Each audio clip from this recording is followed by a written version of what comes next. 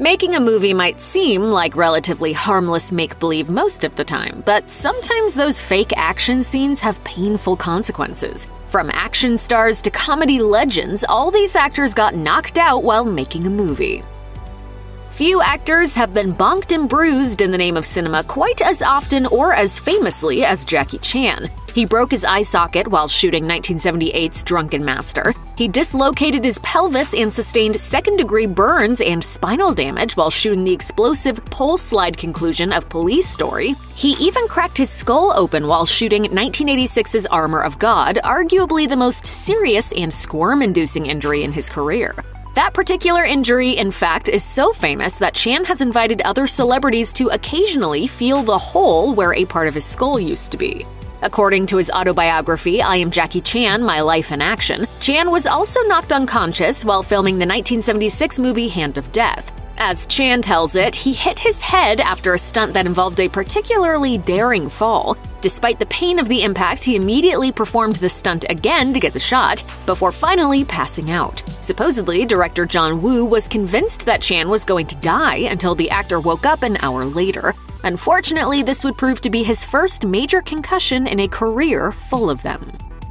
Frankly, it's a miracle that the legendary Buster Keaton made it out of the movie-making business in mostly one piece. Heck, the man broke his ankle while goofing off on a movie staircase during the shoot of The Electric House, and according to Marion Mead's Keaton biography, Cut to the Chase, the silent star even fractured his neck during the filming of Sherlock Jr., when a geyser from a water tower knocked him flat. Keaton, a genius of both physical comedy and death-defying action sequences, famously never refused a stunt, however dangerous. In 1926's The General, Keaton's retelling of the true Civil War story of a runaway locomotive stolen by Union spies, Keaton was knocked unconscious when he was standing too close to a Civil War replica cannon that fired prematurely. That's commitment to craft.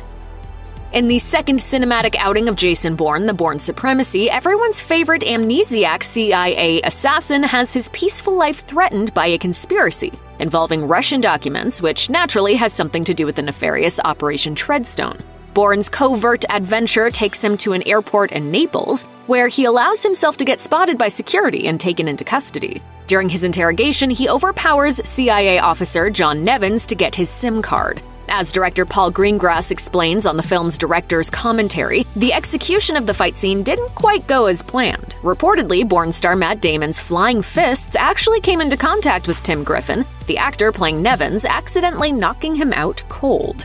While Greengrass's infamous shaky cam makes the hit hard to catch, if you have the luxury of replaying the punch frame by frame, you'll indeed be treated to a high-speed smack that looks like it hurt big time. To his credit, from what we see on screen, Damon doesn't break character. Hey, remind us not to mess with Matt Damon. What if Death Race 2000 was a whimsical slapstick comedy? Well, good news, that movie exists and it's called The Great Race. Blake Edwards' 1965 film tells the unapologetically capitalistic tale of professional daredevil the Great Leslie, who convinces automotive manufacturers that a race from New York to Paris will increase car sales. The Great Leslie's arch-nemesis, the mustachioed, black-suited Professor Fate, vows to vanquish his blue-eyed foe by way of a car of his own invention that features, among other things, hydraulic stilts. The Great Race is the proud recipient of a couple of cinematic superlatives, including what a 1965 edition of Life magazine dubbed as the greatest pie fight ever. The scene featured 4,000 cream pies on one massive set and was shot over 5 days. As fun as the ordeal sounds, things steadily took a turn for the dangerous as the shoot wore on. In the Life article, star Jack Lemmon, who played Professor Fate, claimed that he got knocked out a couple of times, noting that getting smacked with a high-flying pie feels, quote, like a ton of cement. The same article describes how at one point actress Natalie Wood choked briefly when a pie flew directly into her mouth. Who knew pies could be so dangerous?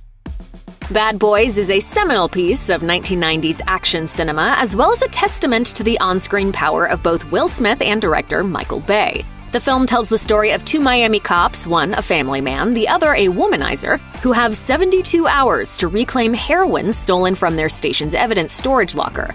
Actress Téa Leoni was along for the ride as Julie, the sole witness to a murder and someone who requires the protection of the title characters. During the filming, Leoni was accidentally knocked unconscious by co-star Martin Lawrence's stunt double. As the actress explained to Movieline in a 2000 interview, "It was the AK-47 under the jaw that got me. I wasn't on the proper mark when the stunt guy hit me with it. My legs went over my head and I landed flat on my back. Didn't have much memory at that point." As she tells it, Bay, quote, "freaked out about her ability to finish the film." Leoni was able to pull through and became a part of action movie history with the injuries to prove it.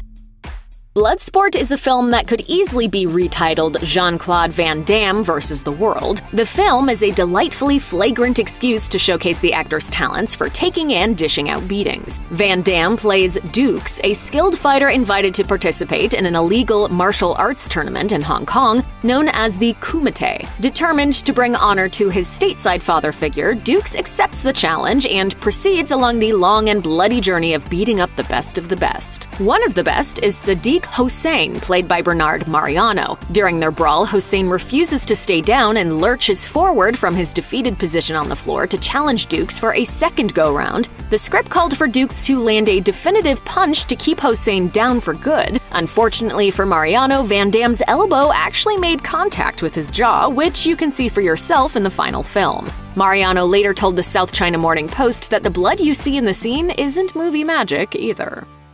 One of the most memorable scenes in Rob Reiner's fairy tale comedy classic, The Princess Bride, takes place when the newly reunited Wesley and Princess Buttercup make their way through the treacherous fire swamp, which is exactly what it sounds like. Unfortunately, the pair's happy reunion is short-lived. They survive the mythical creatures known as rodents of unusual size and even pull their way out of quicksand, only to fall prey to the ambush of the dastardly Prince Humperdinck. When it came time to film the shot where the prince's right-hand man, Count Rugen, slugs the injured Wesley with the butt of his sword, the blow didn't look quite convincing enough on camera. In his memoir, As You Wish, Wesley actor Cary Elwes recalled that the Reiner's solution to the problem of making the hit look real made him quite literally see stars. As he explained in the book, the camera angle meant that a fake strike just didn't look right, so he told Count Rugen actor Christopher Guest to just, quote, "hit me hard." Guest landed a blow with the butt of his sword and Elwes woke up in the hospital.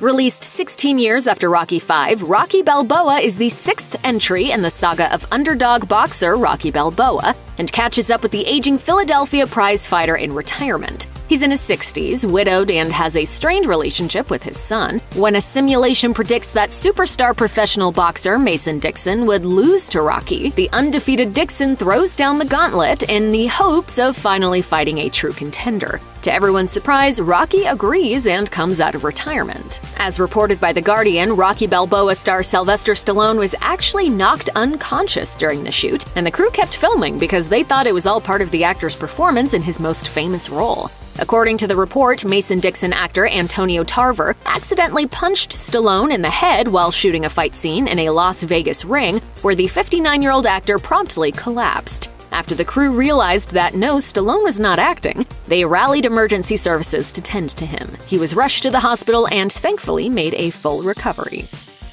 Ryan Coogler's Rocky spin-off movie Creed sees former world heavyweight champion Rocky Balboa serving as both mentor and trainer to Adonis Johnson, the son of Balboa's late friend and former boxing rival Apollo Creed. Somewhat appropriately for a film intent on revisiting old ground, Jordan partook in the time-honored Rocky tradition of getting laid out for real.